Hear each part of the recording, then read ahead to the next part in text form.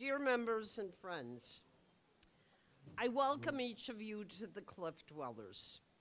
This club is a warm community of artists and art lovers. Established in 1907, we share ideas, debate issues, and continuously seek ways to strengthen and grow our humanity. Today, we're presenting a special program in celebration of Black History Month. Our fellow club member, Patricia Andrews Keenan, will engage in conversation with award-winning photographer Peter Angelo Simon. And looming large in this salon talk is the legendary Muhammad Ali. To those of us who grew up in the 60s, Ali was our tireless hero in so many, many fronts. To begin the program, I'm delighted to introduce the innovative Patricia Andrews Keenan. She's the founder of Pigment International, a multimedia arts platform that evangelizes for Black art, curation, and innovation. Based in Chicago, the organization creates digital and printed publications that seek to advance the Black contemporary aesthetic in the visual arts. Patricia's the publisher of the award-winning Pigment magazine, and I know there are a few copies out there. And it must be noted, she importantly led the charge for the creation of Black Art, Fine Art Month. It was first celebrated in October 2019. Hurrah. The Pigment International team will be traveling, and I'm so jealous about this, to cover the Venice Biennale this coming April. They will produce a special section of the magazine about the event, to which, for the first time ever, a Black woman-owned gallery has been invited. Another hurrah. And we'll have to rush to get our copies. Yes, indeed, we have a lot to celebrate at this event, and it is a wonderful thing for the club and Pigment International to join together in this way. So please join me in giving a warm welcome to the vibrant, creative force that is our own Patricia Andrews Keenan. Thank you, Eve. Thank you so much. I'm so glad to be here. And it was because we came here before the pandemic. Everything's before a pandemic or after. So we came here before the pandemic to see some work from a very good friend of ours, Deborah Hand. And that's where we met Eve, and that's how we ended up being members here. So thank you so much, Eve, for kind of shepherding that. And we also received a grant from the Cliff Dwellers Club before we became members in the first year to help with our magazine. So thank you for that. So again, I believe everything is relationships, and what we're going to do tonight came about because of a young woman that we met probably in 2017 who was a student at that time at Pratt University, and that was Madison Berger, who's sitting right here, and you're going to hear more from her tonight. But Madison has since graduated from Pratt and is doing some amazing things that I hope she'll tell us about. But Madison, during her time at Pratt, became associated with Peter because Peter reached out to Pratt about working with him about cataloging his work. And again, I think you take opportunities where they come. And she raised her hand, and she's been working with Peter ever since. And she brought Peter, she introduced him to me, and then I introduced him to Eve. So again, I believe everything comes from relationships. And I appreciate that from you at Madison. We worked together at the Harlem Fine Arts Show, and then we've still been collaborators ever since. So thank you so much. So I am going to open this. Peter is not going to come on till after the film runs. It has about a 17-minute runtime, and I am literally going to read you how it is listed, you know, the opening for that. So it goes. In August 1974, photojournalist Angelo Simon was invited to experience the private world of one of the most famous people on the planet. In a small Pennsylvania hotel, around 4:30 a.m., Peter was woken by a loud knock at his door. "Grab your pants and camera. The champ is running." The person in question was Muhammad Ali, who would soon be attempting to regain his world heavyweight title, a title that had been stripped from him as punishment for his refusing the Vietnam draft 7 years earlier. His opponent was to be undefeated George Foreman. The venue, Zaire, Africa. The fight would be dubbed the Rumble in the Jungle. In an intimate stream of consciousness, Peter reveals in words and extraordinary photographs what happened during his unique 48 hours with Muhammad Ali at his private retreat deep in the Pennsylvania countryside, a place dubbed Fighter's Heaven. He shot 33 rolls of film. What he captured reveals aspects of Ali's fascinating character not previously seen since. Most of the photographs appear on film for the very first time. Peter, in his human beings, as an art form in its own right. Few photographers got as close to the boxer behind the legend. So please enjoy the 17-minute film.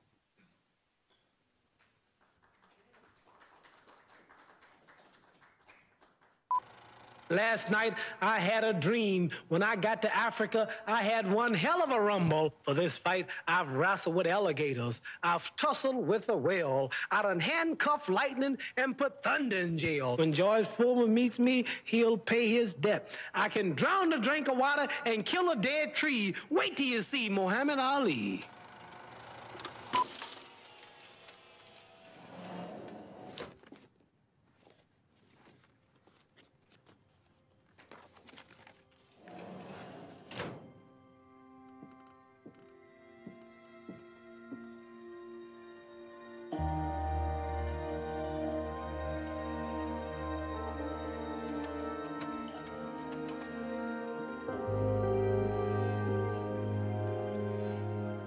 Well, I think one of the most powerful things about still photography is the aspect of time. Time never stops, yet still photography always stops and captures a moment in the ceaseless flow of time.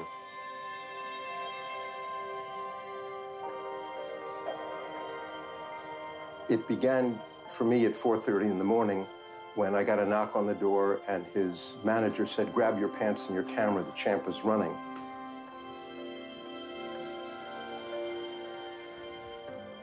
The next thing I know, I'm in a car, very slowly moving along this Pennsylvania country road, and up ahead is Muhammad Ali.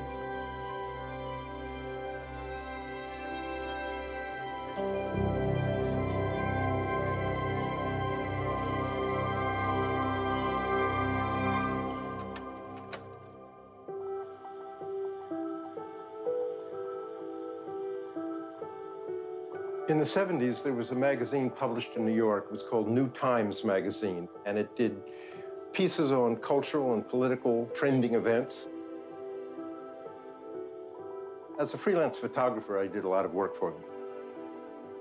They had an article that had been written about Ali's preparation, both spiritual and otherwise, for the coming heavyweight championship fight in Zaire, Africa. This is August 1974. About a month before the fight that became known in Ali's phrase as the Rumble in the Jungle. I didn't know a lot about boxing, but I knew what an extraordinary human being Muhammad Ali was. He had been the heavyweight boxing champion of the world, but it was stripped from him several years before when he had refused to be drafted at the height of the Vietnam War. He was arrested, he was prosecuted. So this fight was his attempt, his chance to regain the title.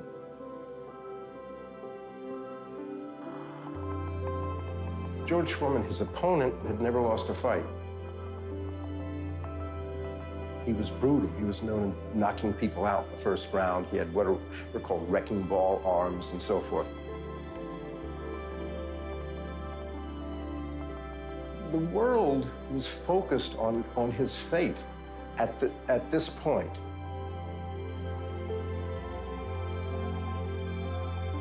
Some of his own people were really scared about, what would happen to him, that he would be damaged and so forth. In the long haul, the magazine, I think, used 3 pictures. I shot 33 rolls in 2 days. Ali said nobody had ever taken so many pictures of him before.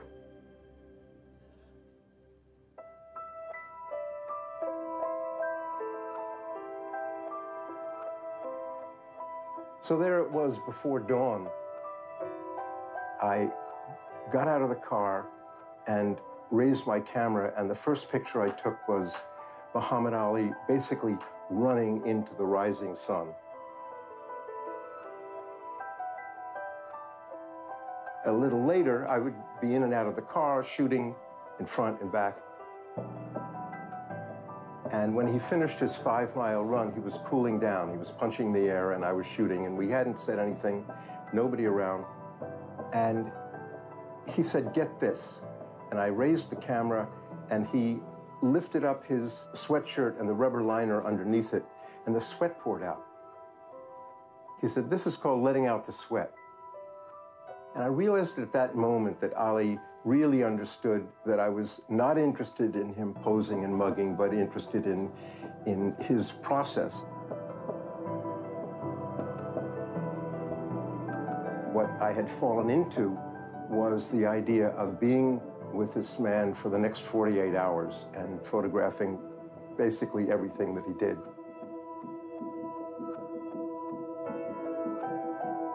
We were riding back from this dawn training session, and we're at the entrance to his camp.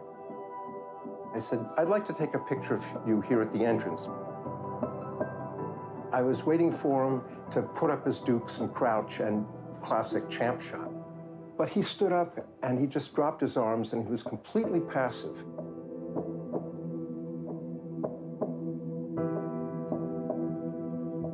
I've never seen a picture before or since of Ali passive.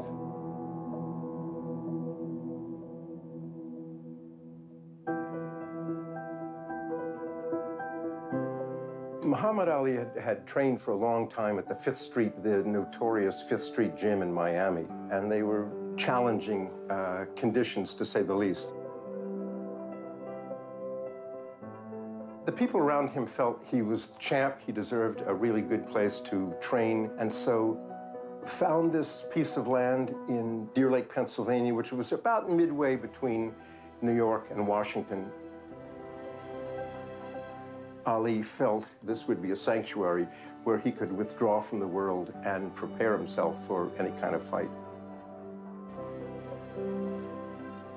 I didn't really have any preconceived ideas of what I would find. I'd never been to a training camp, but I knew what an extraordinary character Ali was. That's the part that really interested me most. As it turned out, virtually everything I saw was a surprise.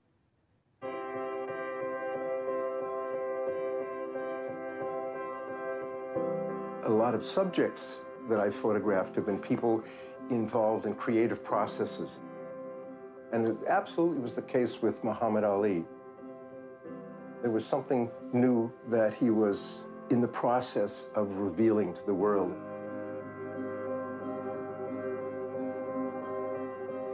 I photographed him in his gym, the log cabin gym, jumping rope, training in front of a mirror, on the punching bag. Stokely Carmichael, the black activist, was there watching him.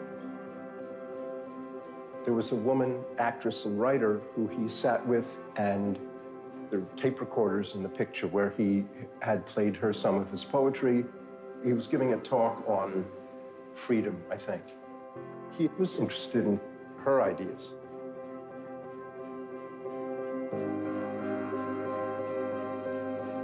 He went to a local gym and did a performance, an exhibition match. There's a picture I really like a lot of him from behind, and there may be, you know, a couple hundred people in the picture, and virtually everyone is grinning, is clapping, is taking a photograph. It's Ali, it's Muhammad Ali, he's here. I got in the car, I didn't know where we were going, and we pulled up to a nursing home. Ali was welcomed by the head of the home and toured, went through, and it was a ball for the people there. And he clearly got as much as he gave in that situation. He loved people, they were very important to him. He came up to one old man, and a nurse who was standing nearby said, "You know who this is?" It was kind of hard of hearing. He said, "Yes, Joe Louis." And Ali was kind enough and sophisticated enough to let it pass and let the man enjoy the fact that he had met the great fighter, Joe Louis.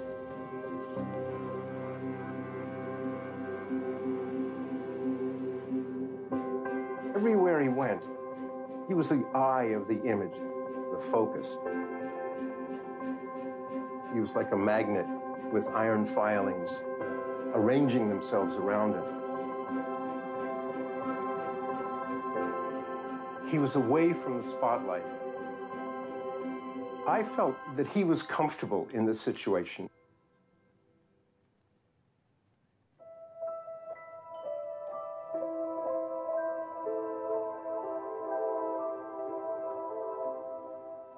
There's a great connection between magic and the visual arts. I mean, magic is a visual phenomenon.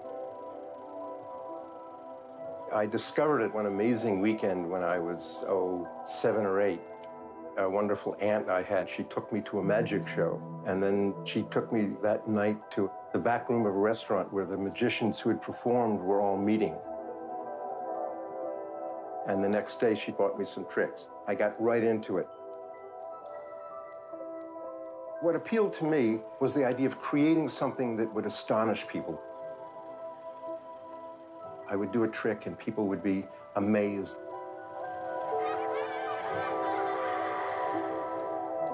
The appeal of photography is essentially the same thing. To create a visual experience for people that they find involving and perhaps, above all, mysterious. Here I am, not knowing a lot about boxing, finding myself with my magical recording device, the camera, in the presence in the sanctuary of the most famous man on the planet.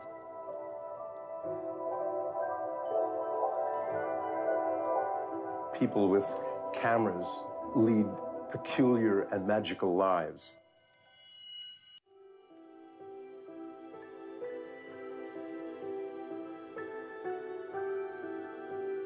A lot happened in a very short period of time, all part of his imaginative formula for success. He knew what he needed. He had the right people around him in this sanctuary to nourish himself, to prepare himself, to feel powerful, you know, be the champ, to feel witty and amusing and loved and all of that stuff.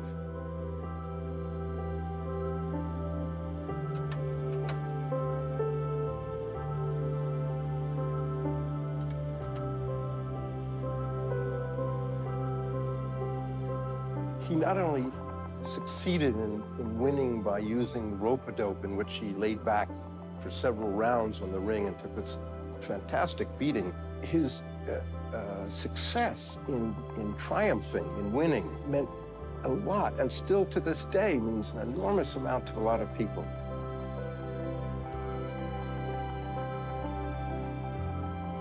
After this, for several years, he kept boxing, long past when he should have. His own doctor, Ferdy Pacheco, who said Ali was the most physically perfect specimen he'd ever known. I mean, he would heal immediately when he was injured. But as time went on and Ali continued to fight and take beatings, his brain was damaged and he suffered.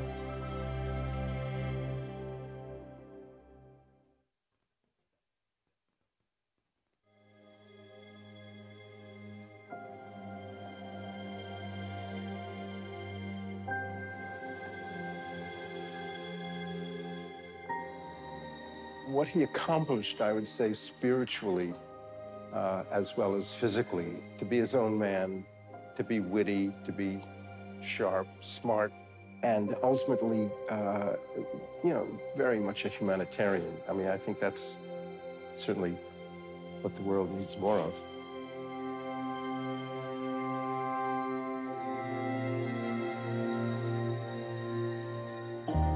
As soon as that was done and those pictures were turned into the magazine, you know, real life takes over and you're on to the next thing and the next thing and the next thing, and that's that. You shoot something and it takes time to become historical. And they're in the present, you know, and then they're a week old, and then they're 2 years old, and then, you know, a decade has passed since you took them, and you look back and they begin to have a value that you didn't realize at the time that they had. And the more time that passes, you begin to accept that you've really created something valuable and interesting. It took me a long time to lay claim to these photographs. When I look back on them now, I'm pretty impressed that I was able to accomplish what I did. That I had captured an extraordinary person at a unique moment in their own history and in the cultural history of the time.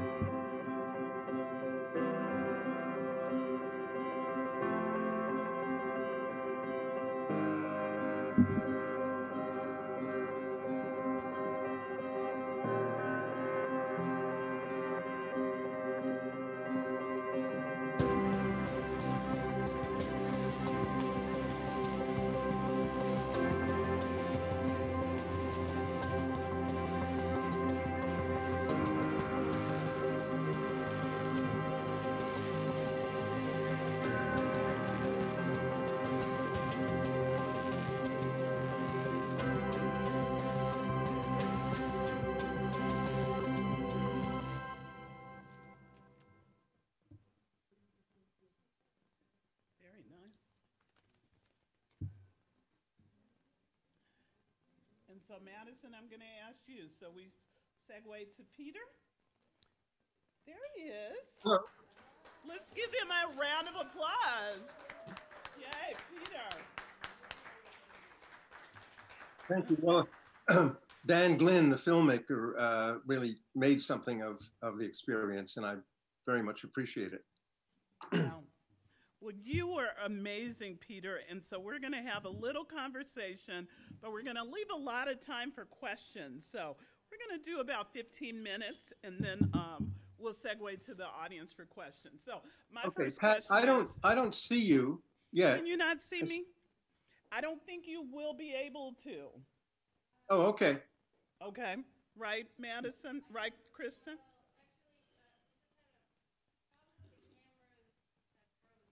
Okay.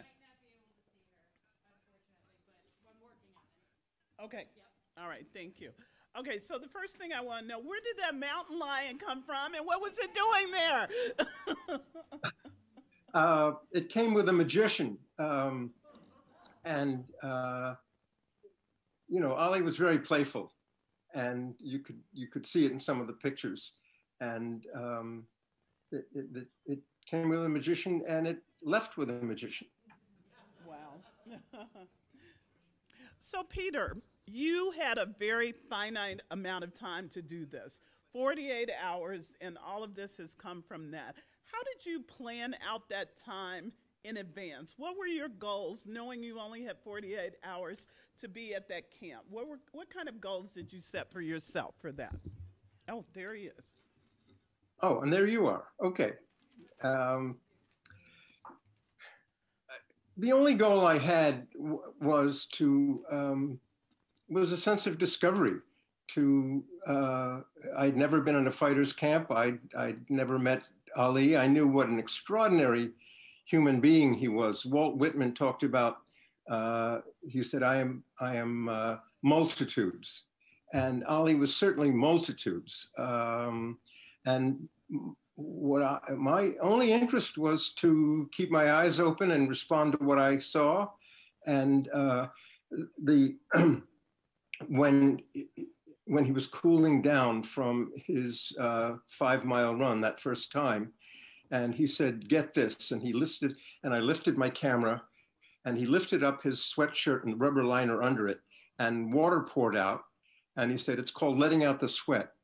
And I realized at that moment that we made a connection. He was a people genius, and he got that I was really interested in his process. And so at that point, we had an unspoken agreement that for the time I was there, he would do his thing and I would do my thing. And that's exactly what happened. Well, that's interesting because when I think of Ali, he was one of the most photographed people in the world. Was it easy to work with him? I mean, he would kind of guide you through things as well as you discovering things.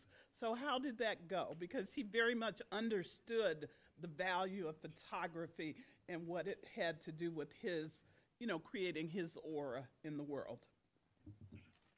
Yeah, well, he loved people. He liked being photographed. He realized, as D.A. Pennebaker, the filmmaker, mentions in his introduction to my book, that he knew that he had a sense of history, and he understood that this was a crucial time in his life and in his career, and so he felt comfortable with me, and so he just let it happen, and so I consider it really a collaboration.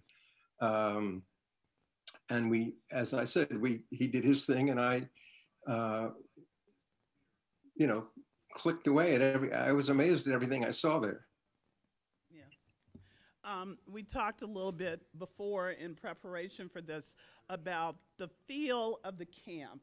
So tell us a little bit, because you told me there were people, all kinds of people from all walks of life. It was just a multicultural, just a melding of human beings from everywhere. Tell us a little bit and give us a feel for what it was like to be in that camp and the people that were there. It was a very open, very relaxed, welcoming feeling. He had, there were his manager, Angelo Dundee, was a white man. His body man and some other people were Black folks. So it was very, very open. And you would ask me, what else did you ask me just now, Pat? Just the feel. What was the energy like there? Right. I was very welcomed and very relaxed. And I only asked him to take one picture. Oh, as I explained, with letting out the sweat, he had asked me to take a picture. And later I asked him to take a picture. And other than that, nobody suggested anything, that I do something, that I not do something. And the point, the whole idea of the camp in preparation for this coming fight was, on the one hand, for Ali to be relaxed and prepare, and a lot of preparation, running,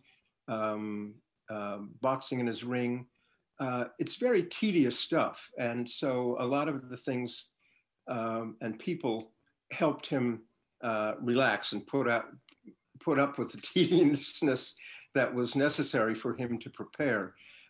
Many people, not while I was there, but many people came through that camp. Local people, folks came up. In one of the log buildings was his gym. And whereas some boxers charged people to come in and watch them spar and prepare, Ali's camp was open, and anybody who came up there was welcome. And so he liked being watched by people.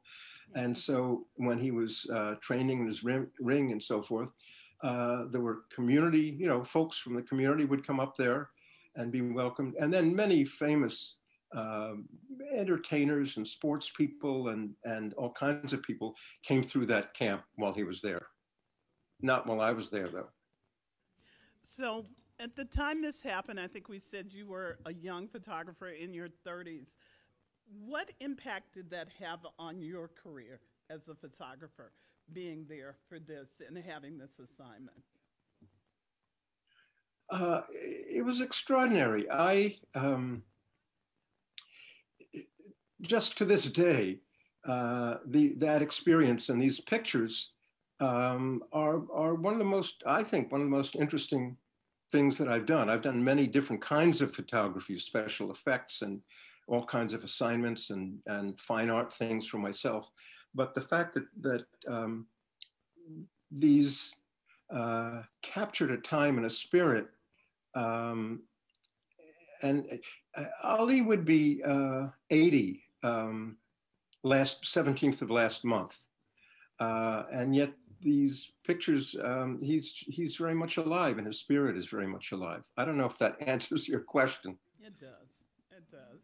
Um, oh, also, could you tell us about the boulders? We saw those boulders, and they had different names of fighters. What do you know Right. about those? Well, at the entrance to the camp was a series of boulders, and he um,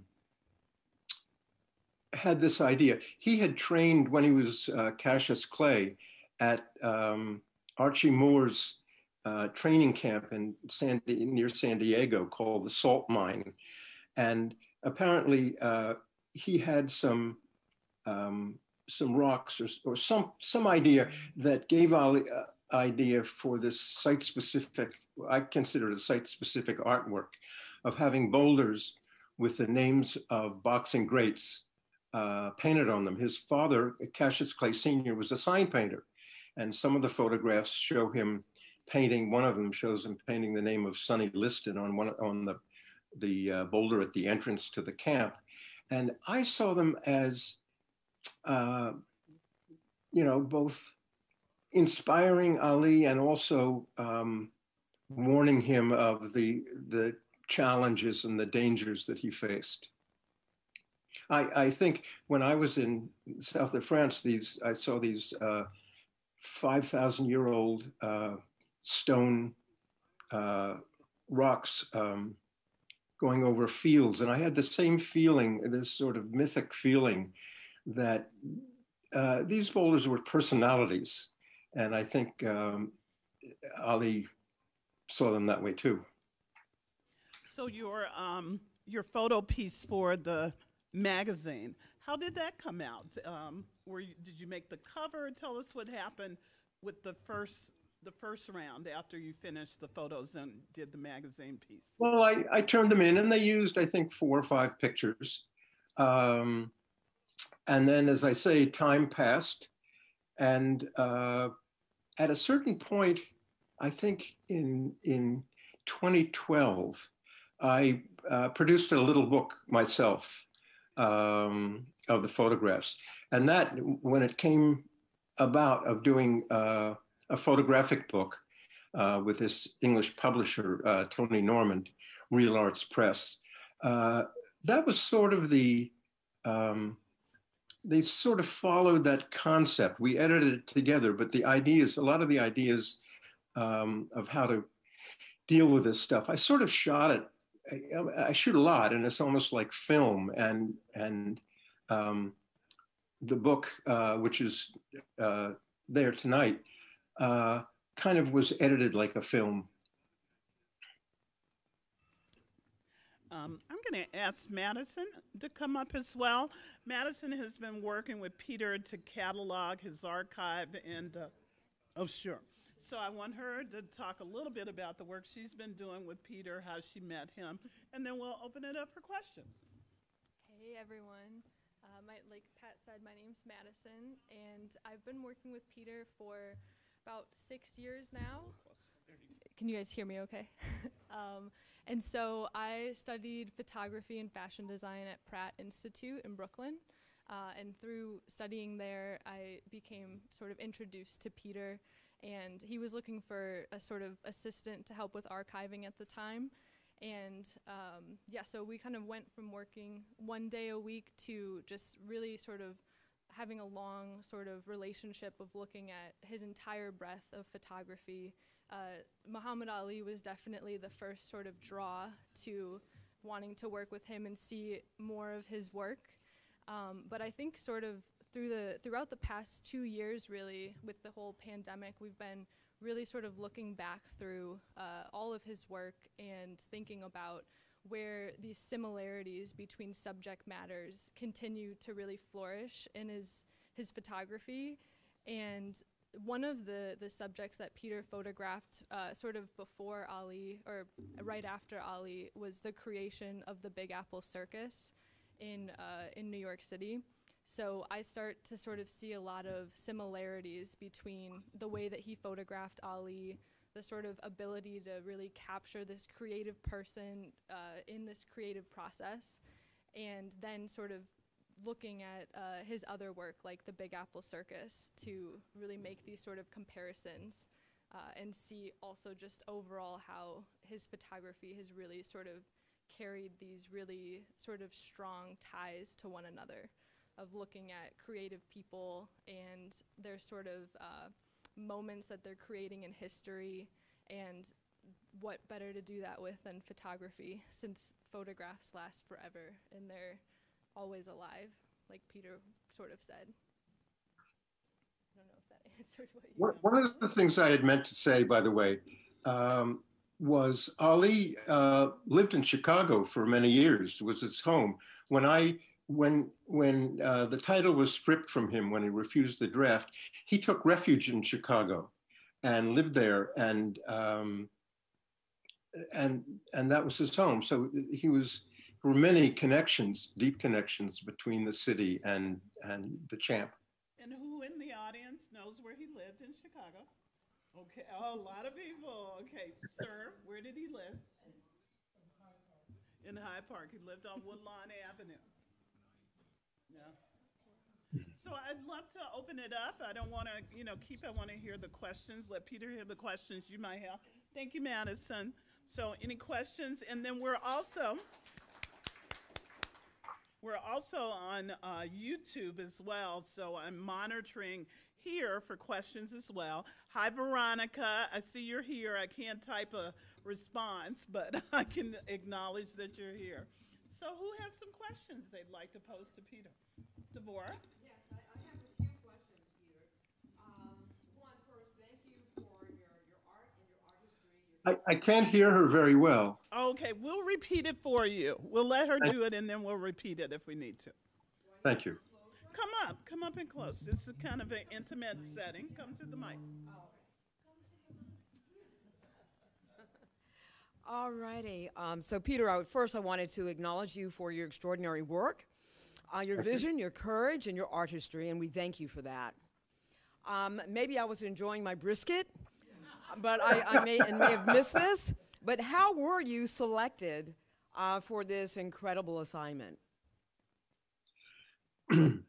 I had done many things for the magazine, and the picture editor knew that if he sent me out on something, he never told me what to do, but he knew I would bring back something really interesting. And so, I had written documentaries for television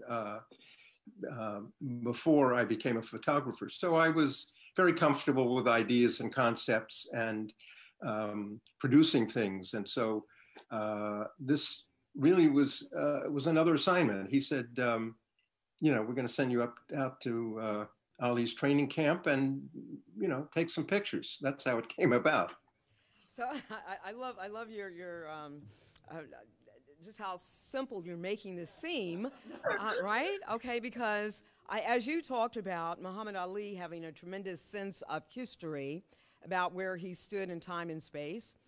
What about you as a photographer photographing the most photographed man and controversial men of his time? How did stepping into that space as a photographer impact you? Well, I think I was able to do what I did because I approached him in a way that I think very few other photographers approached Ali. I was really interested in how, I had no idea how he prepared himself, how he spent his time in this period when in a month he would be in Africa trying to regain his title. So I was interested in everything that I saw. So I approached it not with any idea of who Ali was, but with a sense of great ignorance. Which and sometimes is the best place to come from, and right? to discover and to discover with my camera what there was to discover. So I have one final question, more about the craft.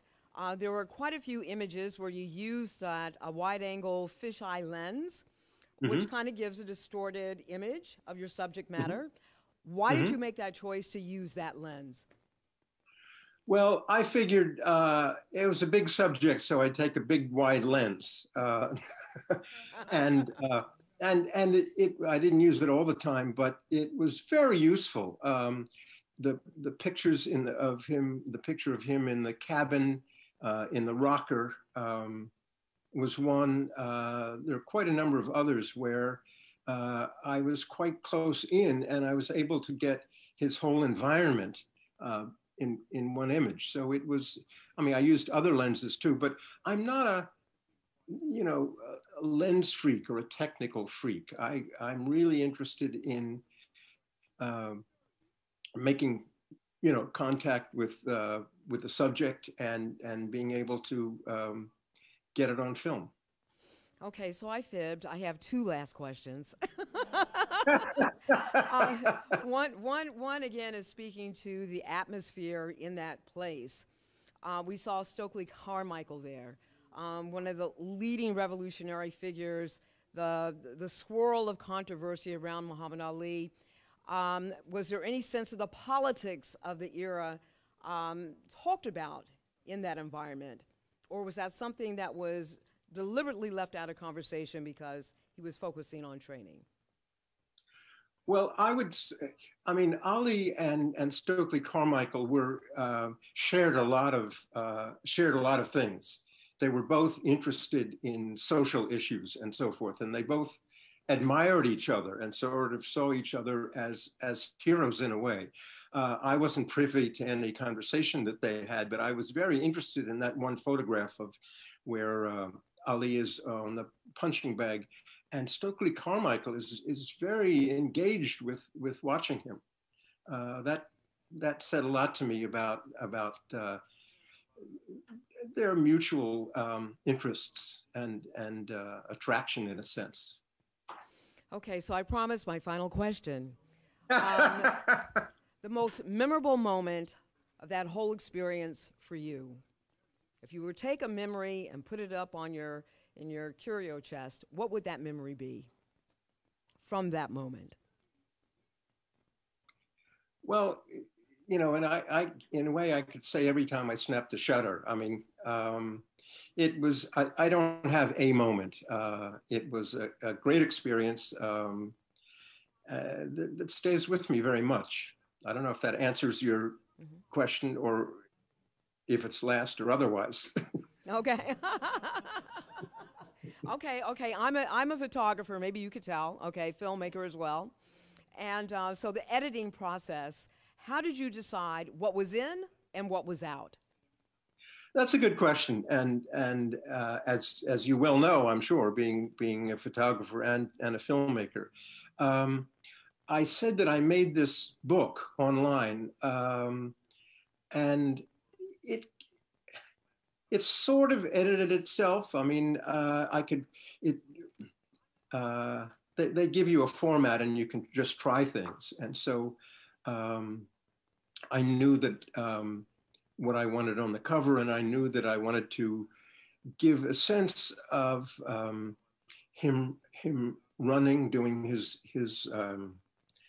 daily training run, and there's a picture where he's running and his hands are up like a winner, like a hero, and nobody else was around. I mean, I had a feeling, I mean, I was there and he was aware in some sense, but I had the feeling that he was, channeling his champion self in moments like that. Well, thank you, Uh, Peter, for being a champion. As a I'm sorry, photographer, go I ahead. thank you for that. Thank you. Sure.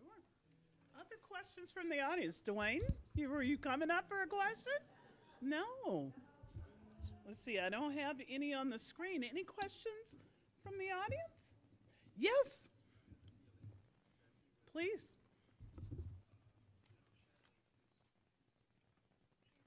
Tell us who you are and then ask your question. Peter, thank you for being with us. I'm Michael Sang. Michael, nice to meet you.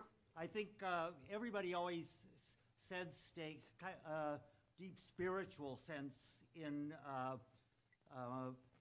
Muhammad Ali, and I was just wondering if any of that came through, or kind of a deeper conviction there, a spiritual sense or anything like that you saw during the time you were there.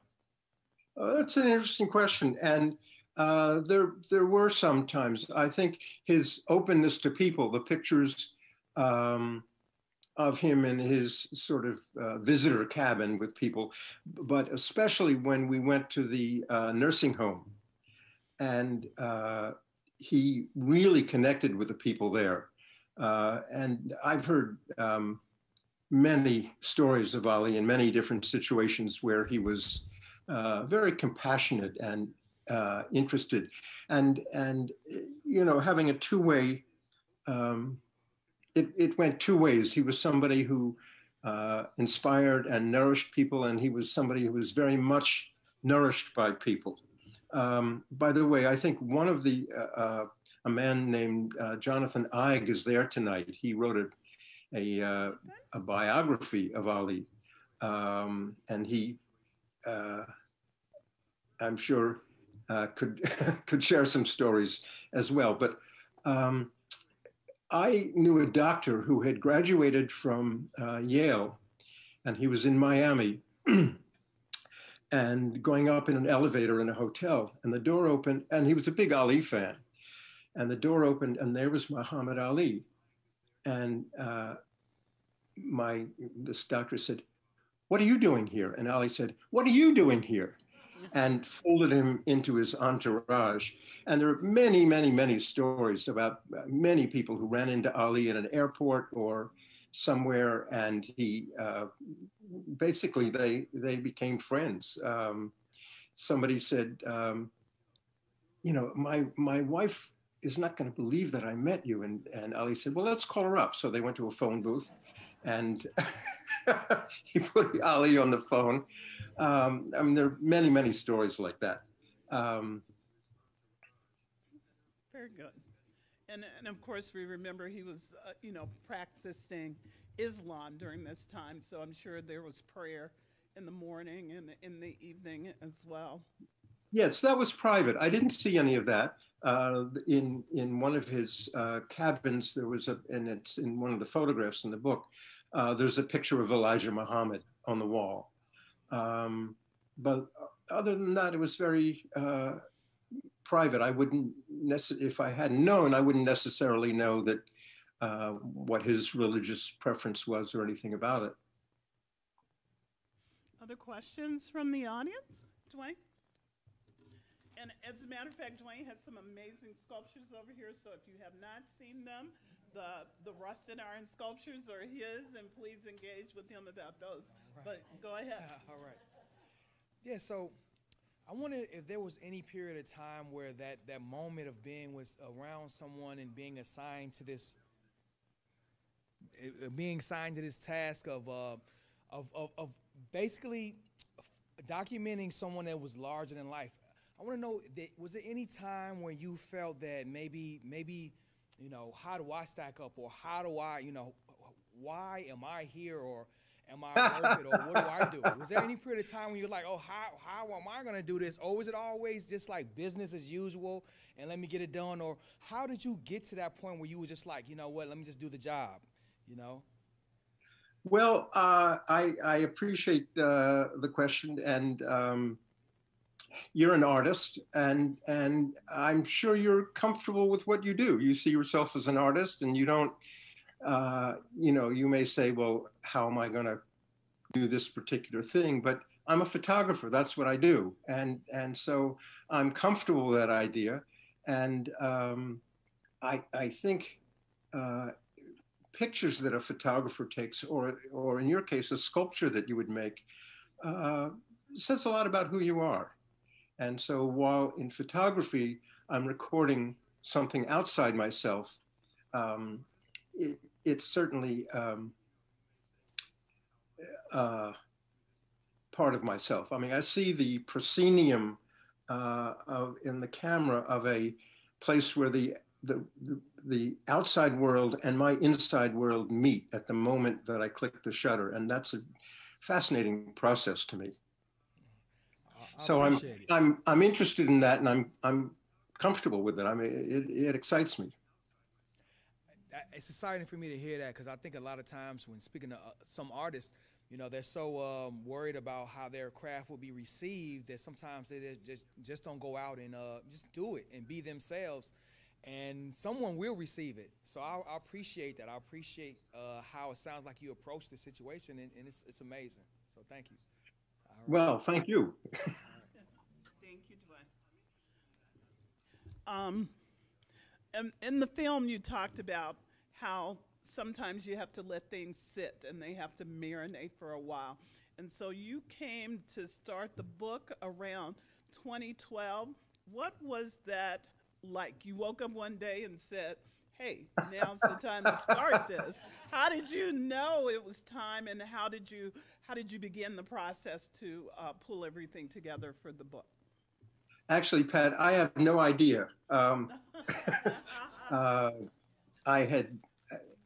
It's something I wanted to do, and I wanted to put them in a format that could be shared with other people, um, and that basically was my motivation. How long? How long did it take?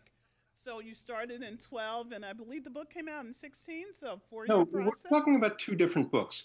In 2012, I produced a little online book myself. Okay. Uh, and then in 2016, um, the my there's this wonderful publisher, Tony Normand in London, who's has a passion for discovering archives of photographs and that have not really had a public life, and creating a wonderful book about them. That's, you wind them up, and that's what Tony does, and that's what it did in my case. The little book that I produced, I mean, it didn't. I have some copies, but nothing much ever happened to it. But when Tony saw it, it became part of our creative process of how the book that he produced, that there are copies there tonight, uh, how that might, inspire it or let it unfold. Okay. And if you have not seen the photos, there are photos all around the club for you to take a look at. And then you have another collaboration, a collab as the kids call it nowadays. And you're actually doing something with a clothing maker. Tell the audience a little bit about that. There's a company in Amsterdam called Pata, and they produce sports clothing. And so they have produced four, I think three T-shirts and a hoodie with some of my photographs of Ali on them. And Madison, if you would come forth and model for us. There we go. And I think you can go to their website to get any of that merchandise that you're interested in. Any questions before? Okay, I'm going to keep going. we talked a lot, Peter. You know, Devorah came up and she's a photographer. I've always been a writer. I've always been a photographer. I remember being in college and you could snap your flash at people and they thought you took the picture when you really didn't.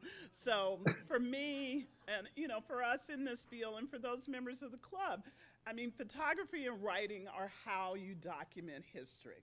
And I think they are two of the most important things we can do.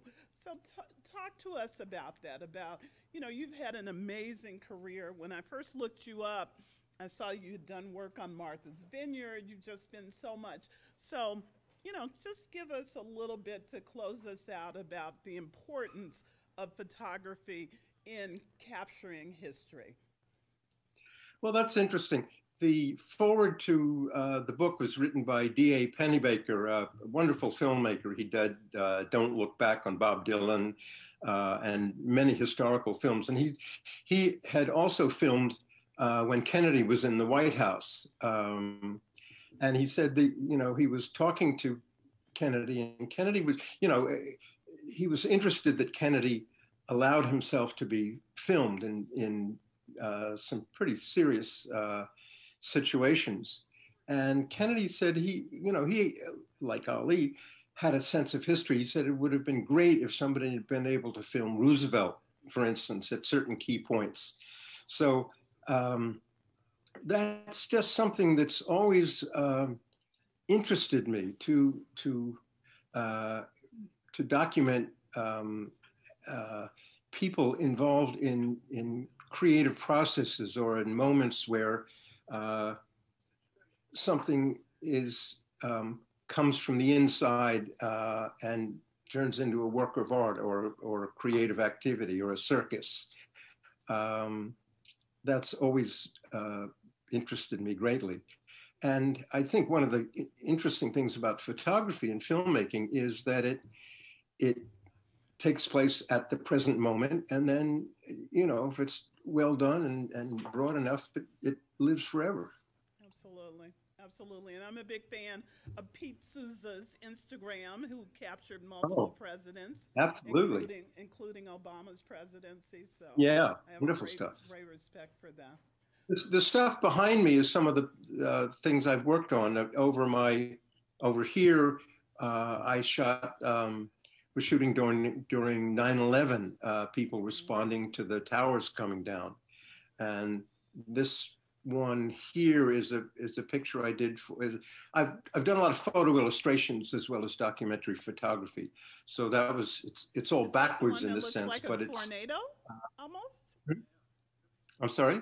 Is that the one that looks like a tornado? I was wondering what that was. Well, that was from, I photographed circus acrobats and circus performers with slightly slow exposures to get the movement. And then I worked on Photoshop to sort of take away the realistic color and create these, a series of images that I call Beyond Gravity, which shows, and that's one of them, of a woman who is getting, they're like hula hoops from her head to toe. This is the finale of her act, and she's getting them all together, all to go at the same time. And then this one behind me is a cover I did for the Sunday Times, New York Times Magazine, about left brain and right brain research. So I've done lots of different kinds of stuff, and that's the way I like it. Well, Peter, thank you for sharing your time, for your amazing work, and letting us have a little bit of glimpse into history. So thank you for allowing us to be part of that. Well, Pat, thank you for arranging this whole thing. It's been extraordinary, and thank you, Madison. Oh, there she goes. There she goes. Who's my associate and my man on the where you are tonight. Absolutely. We're sorry you couldn't be here with us, but we're very glad to have talked to you. I'm sorry. I'm really sorry I missed the dinner. It was good. It was very good. So can we give Peter a hand? No. And Eve, I'll turn it back to you. Oh, wait a minute. Now you have a question. Hold on, Peter. Come on up. Peter, it's not a. Is it your birthday? It's his birthday. It's not a question, but I wasn't going to use the word pandemic, but I'm going to use it. For the last 2 years, we have been looking at Zoom.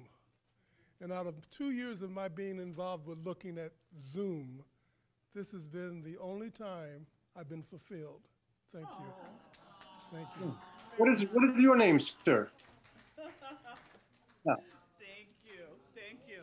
And Eve, I'm going to give it back to you. Thank you for allowing me to do this, Peter. It's a pleasure.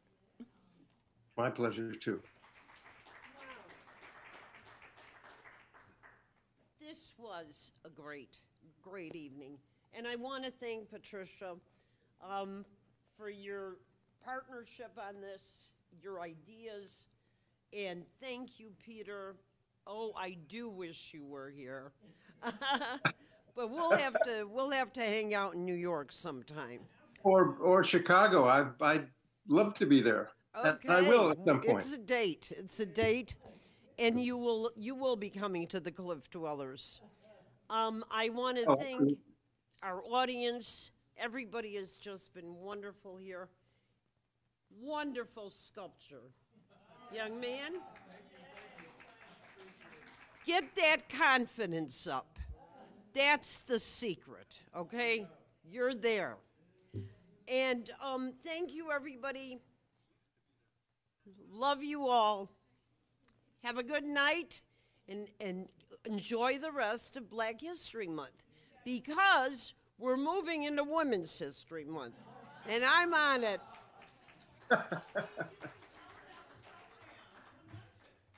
Thanks, Eve. Yes, International Women's Day is being celebrated in this club, 12 noon to 2:30 p.m. on March 8th, which is the official International Women's Day. It's celebrated around the world, and we celebrate here. So please join us when you can. We are going to be celebrating women working in arts today. Good night, everybody. Good night.